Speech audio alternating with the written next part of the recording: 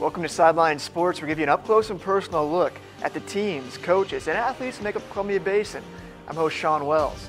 Tonight, we see how Moses Lake football fared against Wenatchee. We check on Warden soccer taking on Granger, and we see how Moses Lake swim competed in a Big 9 conference meet. We're watching Sidelined Sports, and it starts now.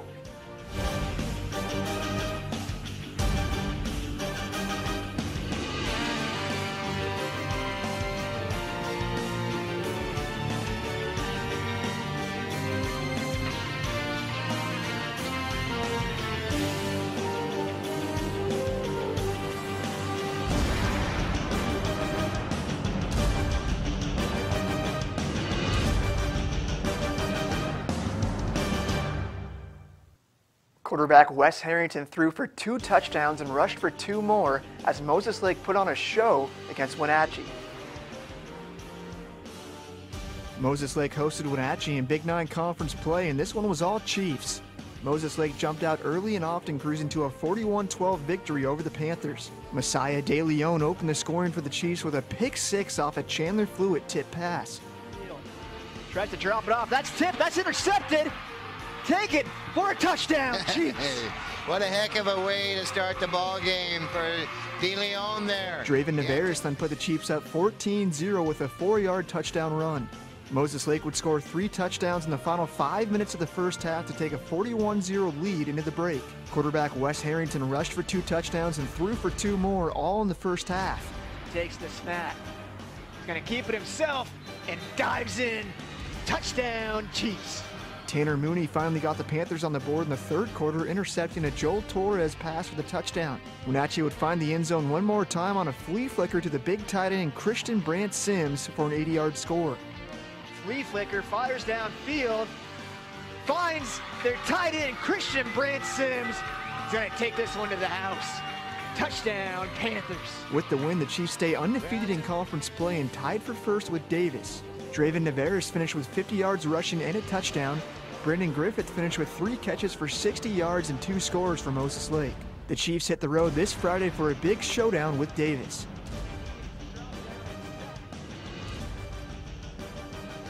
Coming into the contest, Warden Soccer won 8 games in a row. The Cougars had their sights set on 9 and a trip back to the playoffs.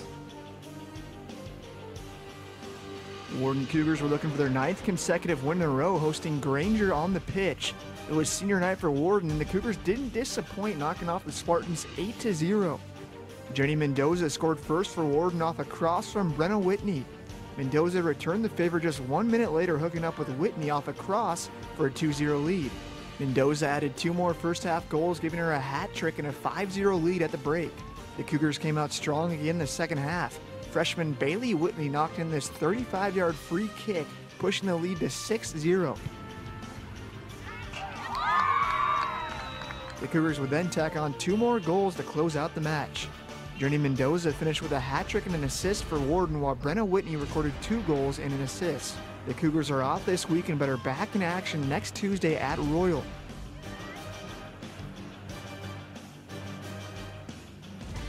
It was a big home meet for the Moses Lake swim team before the start of district playoffs. Moses Lake hosted a Big 9 swim meet Thursday, and it was Wenatchee coming away with the win. This one was all Panthers, as the Wenatchee squad took top honors in 11 events, finishing with 706 team points. The Chiefs touched first in 3 events. Anna Fair captured the 100 backstroke and the 100 butterfly. Cora Dana took first in the 50 freestyle. The Chiefs end regular season competition with a 5-1 record and a second place finish to 6-0 Wenatchee. District preliminary swims get underway October the 29th at the Moses Lake High School pool.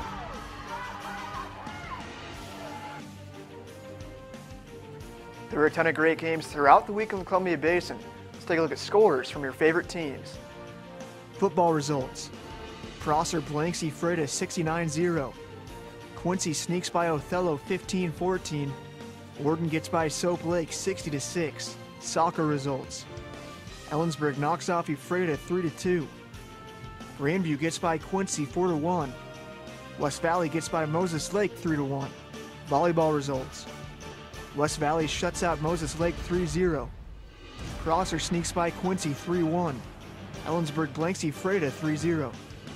Coming up after the break, we'll have our Pick 6 top plays of the week.